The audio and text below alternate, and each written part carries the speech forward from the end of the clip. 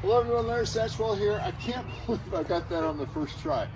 There is a bluebird nesting, sitting on a nest in that bluebird box. That's the one that had the ants in it last year. It's too early for ants. I know there's not a lot of food around here. So what I want to do is hang a suet feeder, that suet I made with all the mealworms in it, right there. And so I've thrown a string over there. That's just a little bean bag the son who climbs trees gave me. This is Mason's twine, and I'm just going to tie this to the end of that and bring it over and tie it off on one of these trees. That's the next step. I have everything set up. Got a trail cam here, and the horses, I'm sure, will discover it sooner or later and nibble on it, or at least move it. So I think it'll get the flight path over to here. It's another really windy day here, and this feeder was swinging about 5 feet both directions because it's on a pretty flimsy limb. So I anchored it down with some rebarb here. I've got my other trail cam here. So in the top here is all those mealworms, and the bottom is that ultimate suet I made with just the peanut butter and the no waste stuff. So we'll see what happens.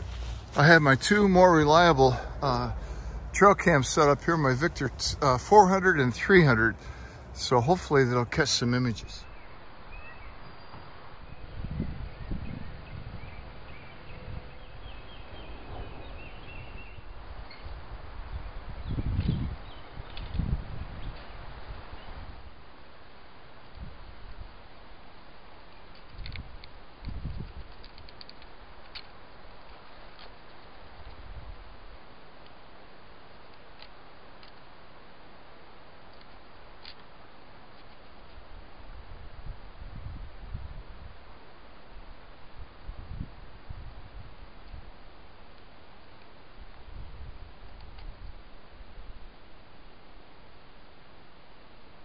Put this up yesterday afternoon, and as you can see, it didn't take long for the titmice to find it, or nor the wrens. The wrens have really been enjoying it, but I was really shocked to see that the possum could climb this pole overnight.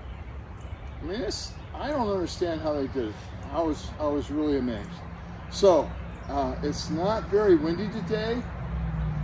At least the possum didn't get into it. We'll see what another day brings. Cameras are still set up.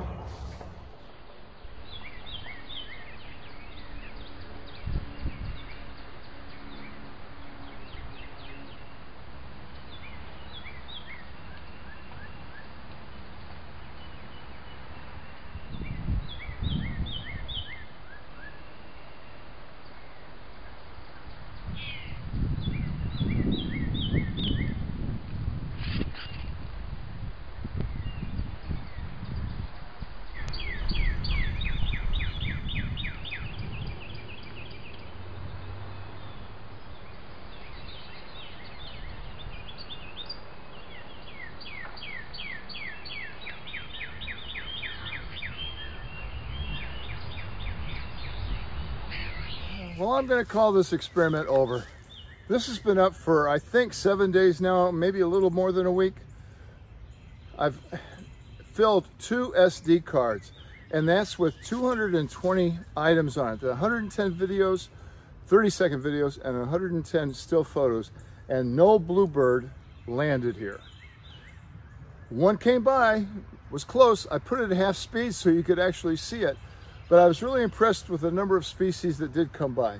We had woodpeckers, the chickadees, the titmice, the wrens. The wrens loved it, especially when it was first up here. There's a wren's nest up there, probably 300 yards away, up by the arena, in a bluebird box, of course, but no bluebirds. And that rascal of a possum, I don't know how he climbed that. What's that amazing? Anyway, I've got some live mealworms that I might try feeding once the babies have hatched. They haven't hatched yet, but I have a feeling that the wrens will enjoy those more than the bluebirds. It's been a fun experiment.